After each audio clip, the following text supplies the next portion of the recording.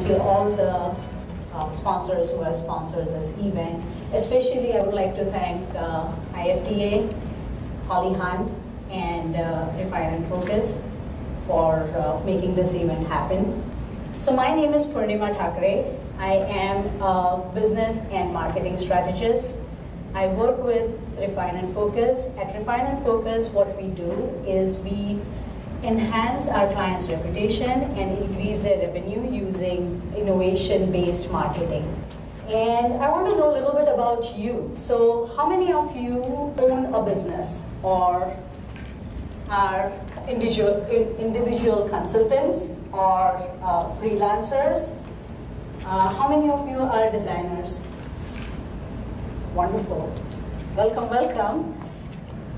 So at the end of today's workshop, this is what you are going to achieve. It's a presentation and workshop, a combination, and this is what you are going to learn by the end of. If you have ever taken design thinking before or learned design thinking before, it's great. You are going to learn how to apply it to increasing your revenue.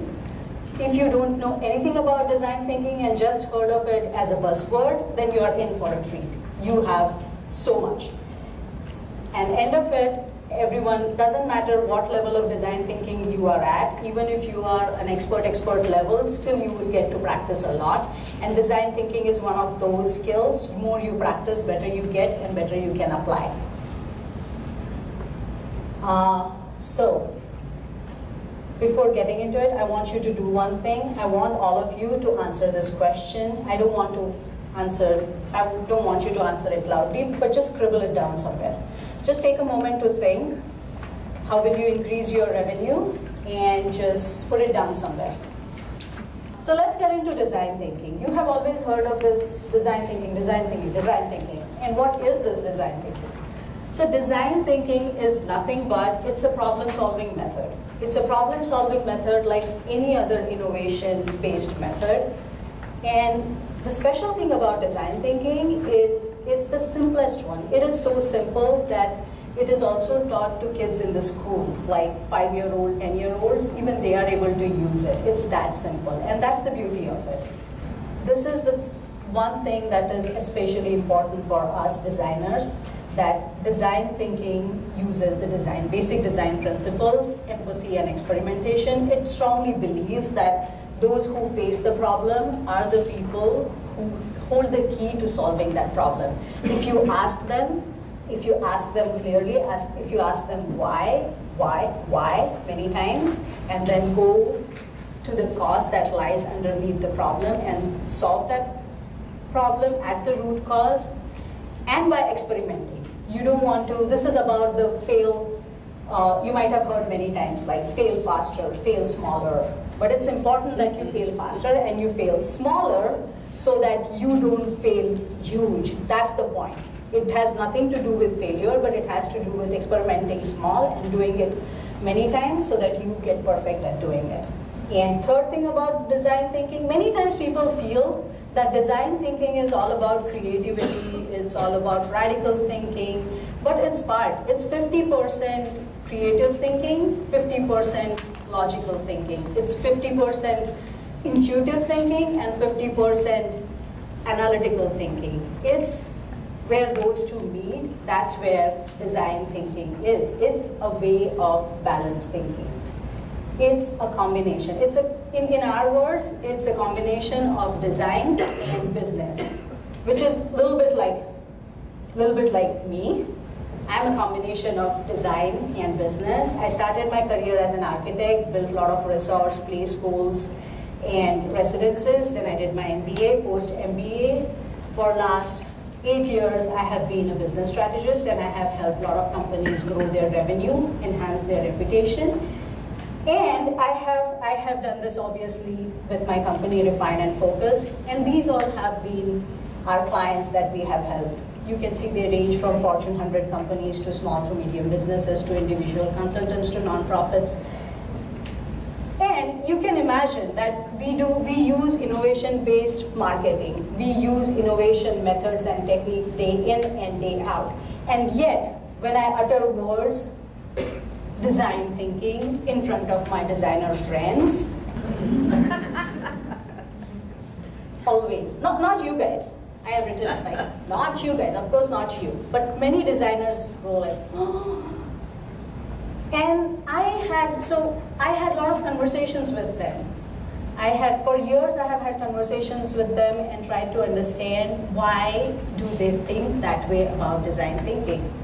So obviously there is a whole list of reasons why do they think that way. But most importantly, like top 3 myths that I realized were, first one, a lot of them think that learning design thinking will make other people designers. Do you think that taking a 3-day program in medicine can make you a doctor? Can a 3-day program in law make you a lawyer? No.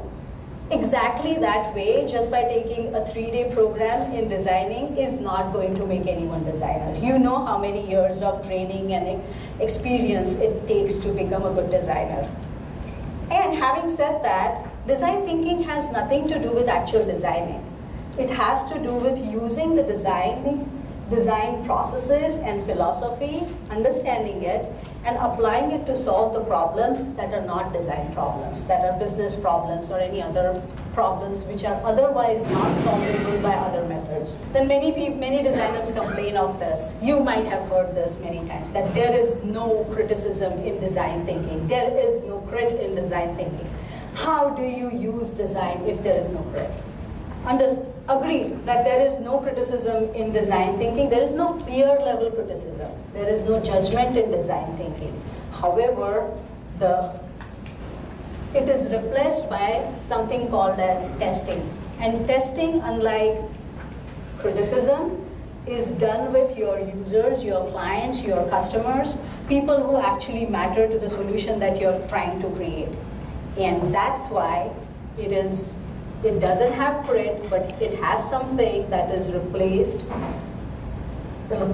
crit, and which is so much more important than, and you know that many times people who give you criticism, they have some other intentions, some underlying motives. It's not just your design. And third myth about design thinking, even a lot of people who practice design thinking believe in this, which is design thinking can solve all problems. Not true. Design thinking by itself does not solve any problems. It gives you tools, it gives you processes, it gives you methods to solve the problems, like any other innovation method. Okay, fine, all that is fine, but why as designers we should embrace design thinking? Because we already have that superpower. We have unfair advantage over the world. We have something that others don't have. We understand design, and we can use that design superpower to solve the rest of the problems in the world, or at least in our business. So let's get started. Now we are going to move to the workshop part of it. Like, enough talking. I would love to talk. I love to talk. You can imagine that I can go on for hours, but let's do things. So let's practice the process. And because we don't have a lot of time, we are just going to do it really quickly. I wanted to keep it focused, and we are going to keep it focused on 2 things, which is we are trying to grow your revenue, and we are trying to grow your revenue using client referrals. This is so that we remain on the same page and we don't go in 10 different directions, and even if we practice this for a small time, we are able to make some use of it later. So you might have seen, obviously all of you must have seen design thinking processes. They always look different. Some people use hexagons, some people use squares, circles, all kinds of shapes. Sometimes they are put in one line, sometimes up and down, 5 circles, 6 hexagons, 7, 9, doesn't matter. What method you use does not matter. I just picked up one of those, all of them were absolutely fine. In today's workshop, I know that all of you know all these rules, but we are going to very mindfully, they are also part of your assignment or the handout that's been given to you. We can't be skeptic about the process while we are doing the process, so respect the process, respect very soon you are going to partner up, so you are going to respect the person as like they are your most important client. Like treat them like that. Like listen to them intently. Don't give any judgment. Do one thing at a time. Just listen when you're listening. Stay focused. Be curious. Go on asking why. And because all this we are doing is to go to the root cause, to go underneath the surface, and if you are not curious, you may not be able to understand what's the root cause of it. And go for quantity also goes back to no judgment. When you're coming up with ideas, don't judge your own ideas. Don't think about whether they're going to work, not work, how well they're going to work and all those things. Just go for quantity. So you ready? Are you excited? I am. So individually, just take a minute and think about this. I want all of you to think about your most important client. Now when I say most important, it could be your largest client by revenue. It could be a type of client. It could be a type of client which you have lots of and they make large amount of revenue for you. Or it could be a client that's the happiest client, and it could be a client who is most important because they are most connected. So, yes, everyone has finished thinking. Such fast thinkers. Oh my God. Okay, now we are going to go to the first step of design thinking, which is empathize. Obviously, the way you can't be your own therapist, you can't practice empathy on yourself. You have to practice it on someone else. So find a partner. There's no beer right now, but you know there is beer later on. You are all going to get beer at the reception, which you're going to go after the workshop.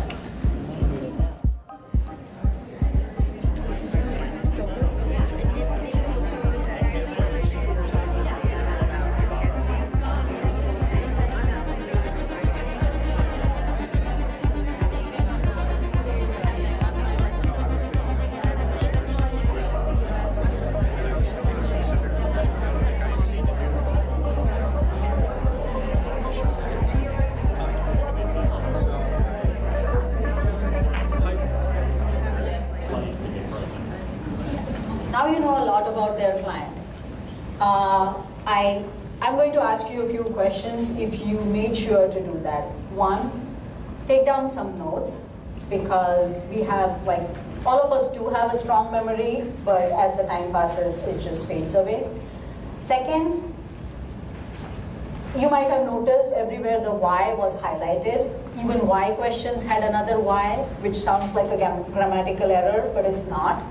It's because it's for you to remember that after you get an answer, you have to ask why. Why? Like, I love pink rose. Why? As a kid, I was always made to wear pink. Why? My mom loved pink. Why? Because she thought all women should wear pink. Why? Do you understand? When you go through that, you can actually go to the underlying reason that I actually don't like pink. It's just that I was told that I like pink, that's why I like pink. Make sense? Because sometimes what people give you as an answer is not the answer, actual answer lies underneath. So now we know about their clients, and if you remember, our focus for today's workshop is we are trying to help each other grow revenue using client referrals. So now we are going to ask a few questions for next 15 minutes on client referrals.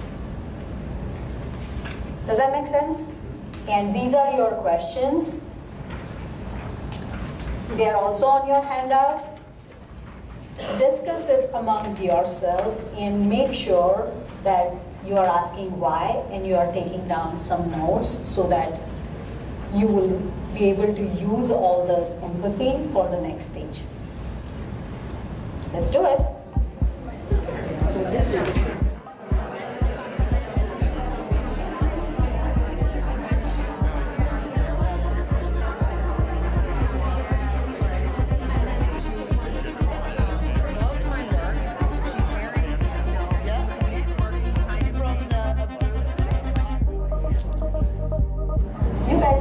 awesomest group. Does anyone have any questions about what you just did? Like quickly, if you have any questions that you can't hold till the end and want to ask something. Wonderful. See, I just told you, you guys are the awesomest group that I have ever worked with. So now we are going to move on to the stage that we were in. We were discussing things with each other, asking questions, understanding, listening. We were trying to understand what information about this problem that we are facing, which is, maybe our revenue is not increasing as fast as it should. The client is the person who matters for that revenue, so we were asking them the questions about the client. We are going to now move to the stage which is called define. Define is where you actually create a problem statement or a question that you are trying to answer. And usually if you are doing this by yourself, you would be the one defining this question, but I didn't want to. It's a little difficult to define the question when you're doing it for the first time, so I did it for you. So the question that we are going to solve for today is, in what ways might we increase our revenue in next 12 months by 35% with the help of client referrals? Now, you might wonder, where did 35% come from? Where did 12 months come from? It's like giving yourself some task. Task something that is achievable, which is not crazy. I'm not saying that increase your revenue by 500%. I'm not saying I'm not giving you a timeline wherein you yourself would have changed. I'm not saying over the next 5 years. I'm giving everything that is achievable and by means that are not that difficult. Like clients are like your friends. You are in touch with them all the time, and all we have to do is decide how we are going to ask them for referrals in a way that they would want to give us referrals. So now we are going to, this is the define stage. And now we are going to, because I have done it already for you, I did your homework for you, we are going to move on to ideate stage. What happens in ideate is you are going to try to answer this question. And when you answer this question, you go on generating as many ideas you can. You will have 7 minutes. You can either work with your partner, or if you are a person who works better with focus when it comes to idea generation, you can work alone. Whatever works for you, just go on throwing out ideas. Like, what is it? Like, do you want to take them out for lunch? What are you going to say at that lunch? Is it going to be, if you have lots of types of clients, then is it going to be a referral app? Is it going to be, are you going to send them a surprise care package wherein you will ask to put in a letter which asks them for a referral? What is it? What is it? Is it going to be just pick up the phone and say, what are you going to say then? What are you going to ask for? How are you going to ask for? Are you comfortable asking that? I said a lot, but you don't need to say so much. You just go on writing down ideas, and don't judge the ideas right now. We will do that. There is a stage which is just for judging the ideas, and we will get to that. Any questions? Awesome. Let's do it. Let's take 5 to 7 minutes and do this as quickly as you can.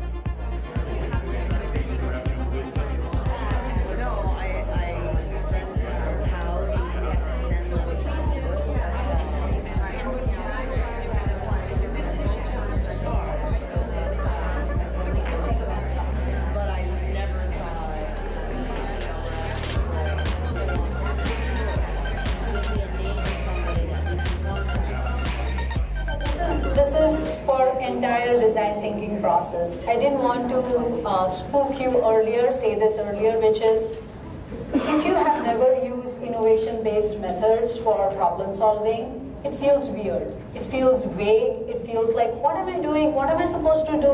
What is that? What answers do you want? What is this? All those things are fine.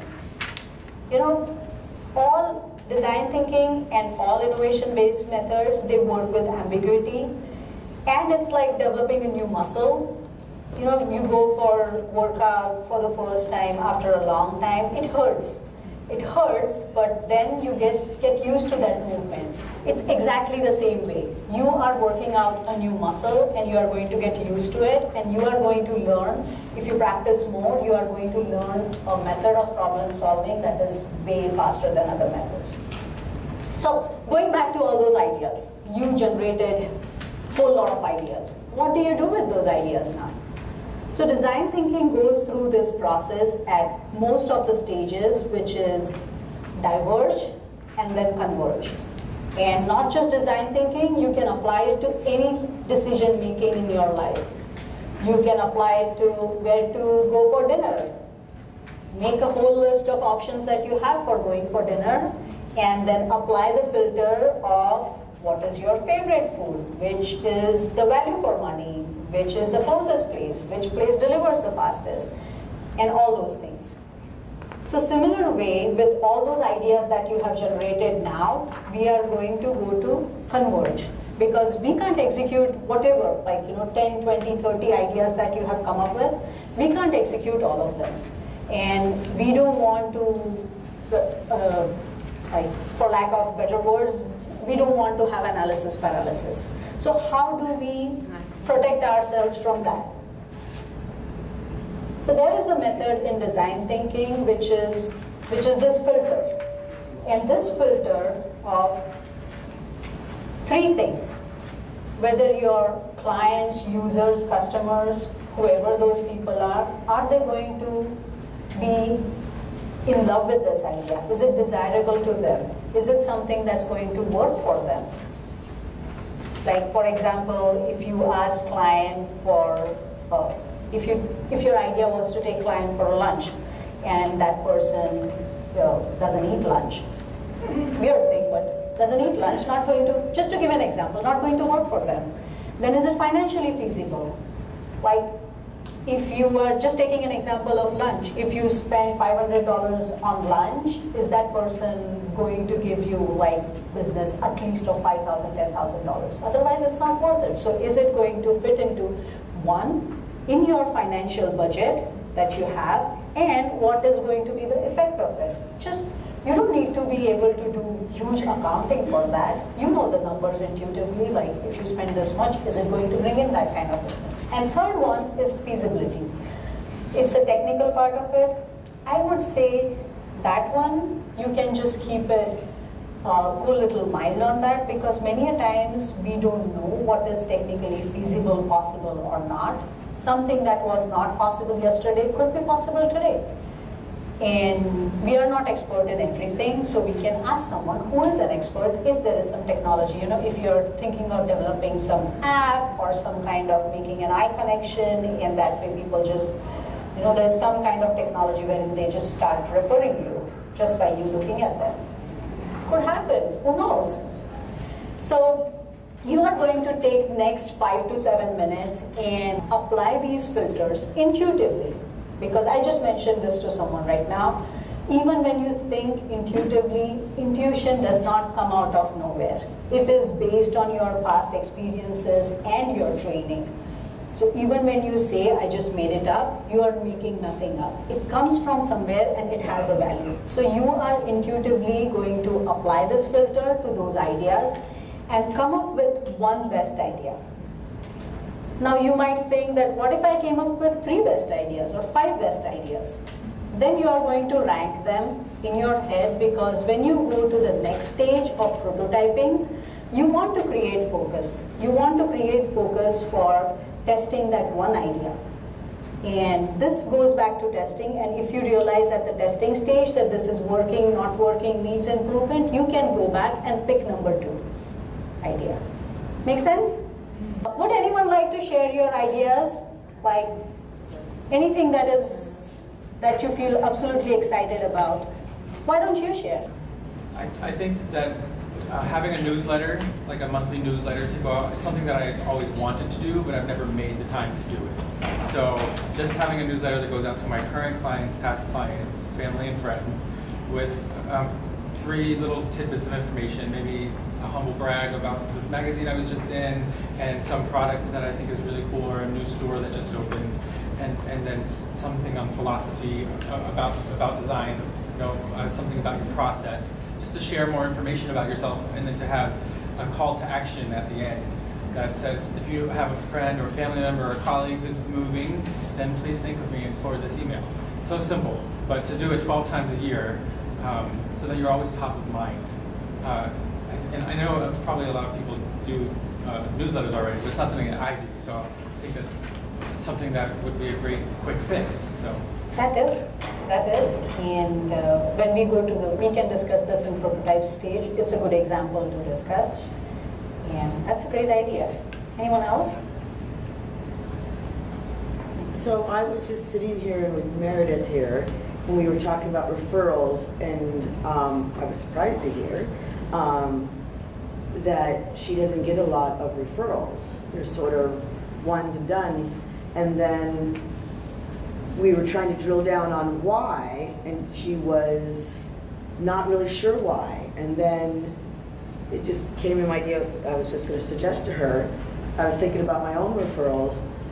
What if we submitted, maybe people do this, but I've never done it, and I don't think Meredith has, is asking post completing the job, giving them a questionnaire and a survey. How did this feel for you? Did this work out? And that thing, I'm thinking, that would be really financially, technically easy to do, viable. We're not doing it. And then we can drill down more on why if they fill them out. So, absolutely. Right. That's a great idea. And people like to be asked, like, the server comes to us in the restaurant to ask, how are you enjoying it? Your hospital stay, they ask you a few weeks later, how was your visit? How could we have made it better? Like, why aren't we doing that? It just came to me like, that seems so easy. And we're sitting here right now, going, we don't know why we're not getting referrals. We don't know why we're getting referrals. Well, we can ask in a little postcard, how did this work with you? And at least get some feedback on our business. you have to make it easy, though. Yeah. We will talk about that. Yeah. Yes, Yeah. yes. And But yeah, this was helpful. Yeah. Thank you. Thank you. You wanted to share an idea? Yeah, we talked about our contacts with realtors and how easy it is to ask them for referrals because they're doing it all the time. And it seems like it's less intimidating to talk to somebody about a referral when they're always doing it as well. So we talk about doing little presentations, on Thursday mornings when they get together, where you can talk about a quick topic, you can provide them with a card with some 5 top tips and chocolate or whatever, and be able to say right blank out, so guys, do you feel like you can refer me? Because it's so unintimidating to people that do it all the time, and we're willing to refer them as well. So that was an easy icebreaker versus actually face-to-face asking for a referral. That's wonderful. Go ahead. Around Christmas time, New Year's, I wanted to give something to my clients, and I decided to just focus on the ones that I really like instead of just providing everybody. And I actually baked very special cookies, and something that you could see it was a lot of work, and I put them in little boxes, and I personally delivered them to their house with cards that my daughter actually designed. So it was all homemade stuff. It wasn't anything that I bought.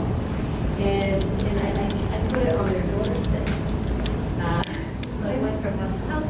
And people really appreciated it because most of my clients don't really need more stuff.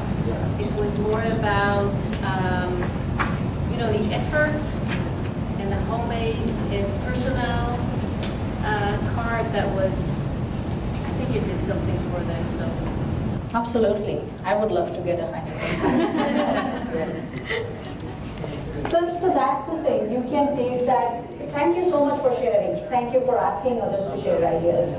And so you can take next 5 minutes and troubleshoot. Like, just to give an example, which is like her ideas of delivering cookies. Cookies or handwritten cards, do you have ability to do it? Do you know how to bake to start with? If you don't know how to bake and you send terrible cookies, that's not going to be nice. So. And then if you are going to have, Thursday morning breakfast presentation, then you might think about, are the clients are going to find it desirable? Are your clients going to make time on Thursday morning and come to your presentation? or your clients are the ones who are actually late night persons, then you need to think about some different kind of event. So does that make sense? In that way you can decide what is that one best idea. And I'm insisting on one best idea at this time because we need to prototype it and test it. However, you can create your top 3 ideas and pick one for prototyping and testing right now. And later on, if you realize it's not working, you can always come back. And we'll learn that. So do you need any time? It feels like everybody knows what their top idea is. Do you need time to pick your idea? No. Look at that. Do you need a minute? Yeah. Okay, take a minute.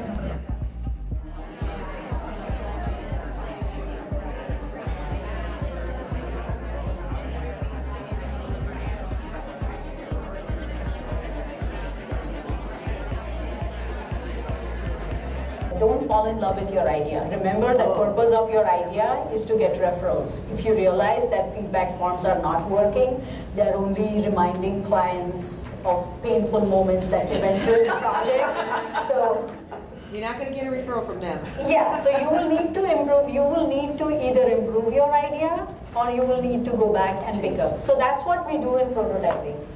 When we create a prototype, and obviously I know all of you have always created models, done sketches, you know how to prototype. So if this were non-designer workshop, I would actually ask them to work with their hands and ask them to make prototypes, get their creative juices flowing. But you guys don't need to do that. I can just give you a few examples, and when you actually sit to solve this problem, you can create prototypes on your own.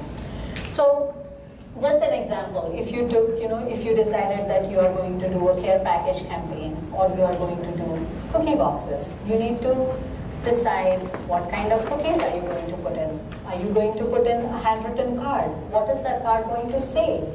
How is it that card what is going to be the call to action? What are you going to ask them to do?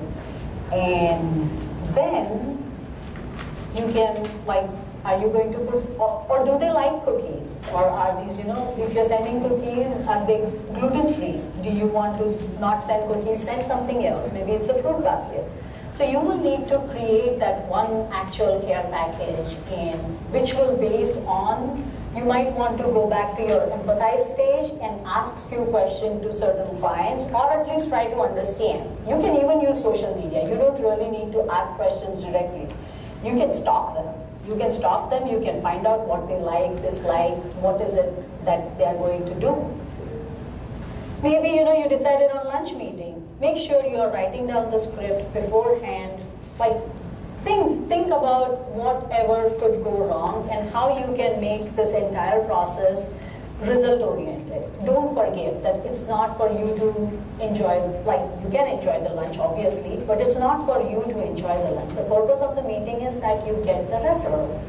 Are you going to ask for the referral in lunch meeting or after lunch meeting? It depends totally on your client. Some people like to talk about business or transaction during the social interaction. Some people don't. You will need to figure that out.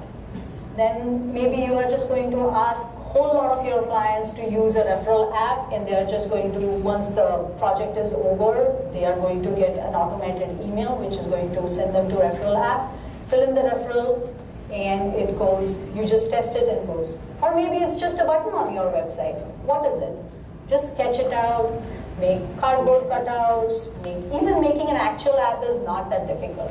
Until we do something, we feel that it's difficult. Once you do it, it's not that difficult. And you know all.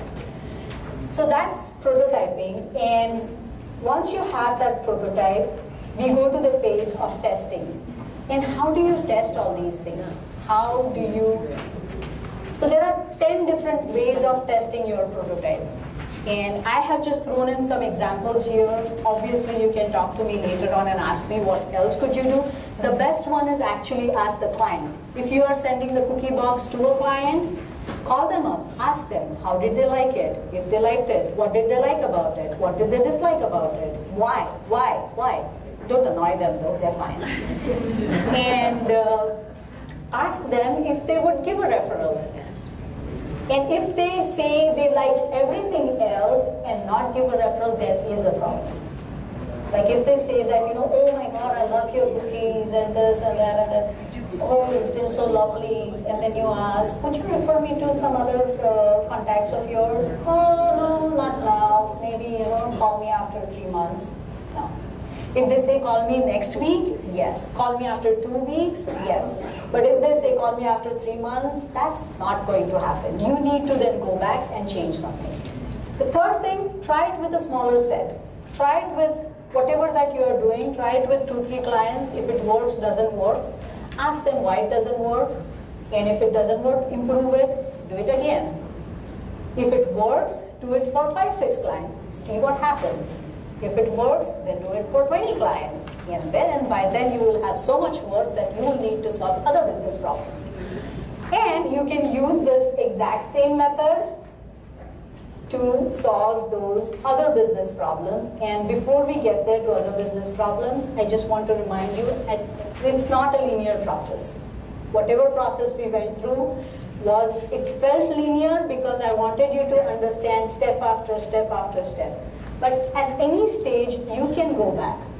Like if you felt like you didn't have enough number of ideas, you just don't know what the problem is, go back to define or go back to empathy. And you will know, when you are doing it yourself, you will know what stage you need to go back to. It's more like this. Like I call it like an inverted spiral. You start at the bottom of the spiral like this, and you go on doing smaller, and you go on getting better, testing better, and then you will, but be sure that you will get perfect, the world will change, you will need to change your strategy. So this is ongoing process. If you are making strategy of increasing your revenue with client referrals, you can never stop improving. It's not like, you got this in 2019, you got this care package perfected, may not work in 2021. By then, people's choices will change, people's habits will change, and you will need to improve it. You can do the same thing, but it might hold something else. And when we started, we were at this stage, and as you go on doing things, from ambiguity, you will move to clarity, and you will be more certain. And this green line is actually money. Then you can go on investing little more money into it. That's revenue also, but you're not making it yet. But in investment terms, like you can start with smaller investment and go on making bigger. So you don't have to fail big and feel disastrous about, oh my God, what did I do? You wouldn't have that feeling. And now you can answer this question that you answered in the beginning, which is, how will you increase your revenue? Do you have a better answer? Yes. That was scary silence. That was the scariest silence I've ever heard. I was like, what did we just do? So that's the whole point of this exercise, that it helps you break things in smaller parts, which are easy to do, easy to repeat, test, and improve. And you can apply this method to any sorts of business problems. Here are the few, and you can think of many more that you might have.